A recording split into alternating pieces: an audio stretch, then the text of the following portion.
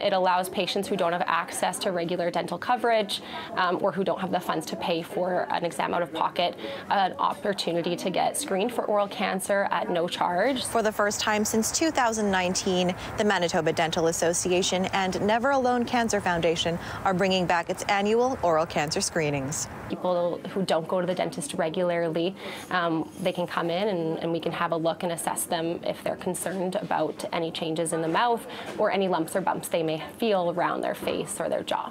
Dentist Dr. Daryl Iwascu says the exam is open to people of all ages and takes up to 5 minutes. The examination will include a visual and tactile exam done by a dentist with assistance by dental hygienists and dental assistants. If there's any cause for concern, the patients are then referred to oral surgery at Health Sciences Center for further investigation. Dr. Iwascu says screenings are important. She says oral cancer is more prevalent in males over 50 and people who smoke and drink, but recently she's been seeing HPV-related oral cancer in younger people.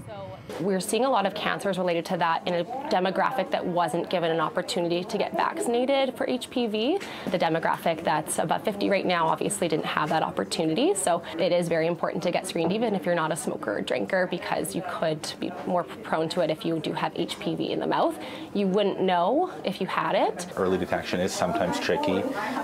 Dentists are trained to spot the early signs and get so patients have the best outcome and get the best recovery prognosis. Dr. Richard Santos says dentists screen for oral cancer during appointments and look for patches and bumps. Usually by the time patients are able to feel there's something in their mouth, that's often later than we want it to be.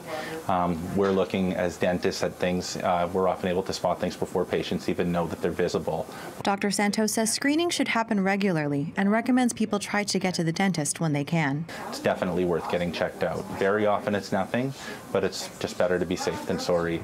Both Dr. Iwascu and Dr. Santos will be at Garden City Shopping Center on Saturday for free oral cancer screenings. Both say they hope for a high turnout so more people can get screened and become more aware. Dr. Iwascu says if people aren't able to come to the screening or go to the dentist, people can also go to their family doctor for a checkup.